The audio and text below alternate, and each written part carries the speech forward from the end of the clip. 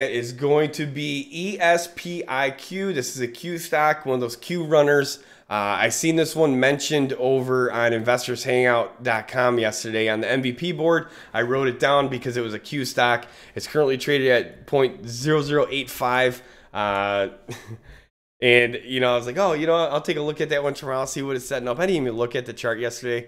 You guys know me, yeah, and how I do these charts. I just jump right into them and go. I don't even look behind. But now you guys got a big gap down here. I'm going to hold on this one personally.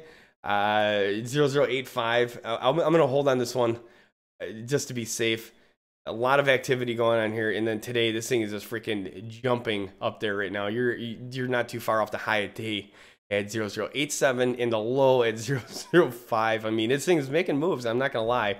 Right now, me personally, I would hold. A little too risky for my liking, getting out of there. But again, I seen it mentioned as a Q stock, and I was like, hey, you know what? Let me jump into this one. I know how these Q stocks like to take off running out of nowhere, but they're very risky because you can get caught in them.